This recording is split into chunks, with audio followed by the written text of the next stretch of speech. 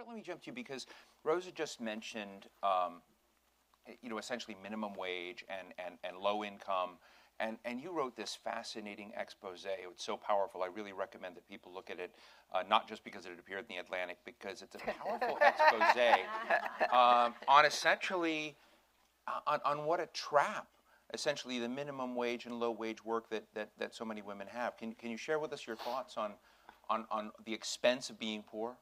Yeah, just one quick observation though, about the marriage solution that Ari Fleischer proposed. Yeah. Low wages apply to men too, especially men of color, working class men, college educated men sometimes too. So when you say to a woman, you could get out of poverty just by getting married, my question is, how many men does she have to marry in order to get her out of poverty?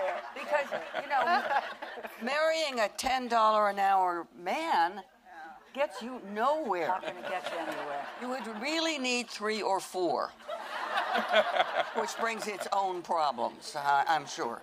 But anyway, I'm just so tired of that explanation. Once you're in a low-wage job, what I found and what people tell me is you really don't have a lot of freedom anymore. You can't say, I think I'm going to quit this job here in the big box store because it only pays $8 an hour, and I'm going to look for something better, or I think I have something better. You can't do that because you would lose about 2 weeks' pay minimum in making the transition. Now that's 2 weeks' pay you can't do without. So you get kind of stuck, and you're very, very vulnerable in that situation.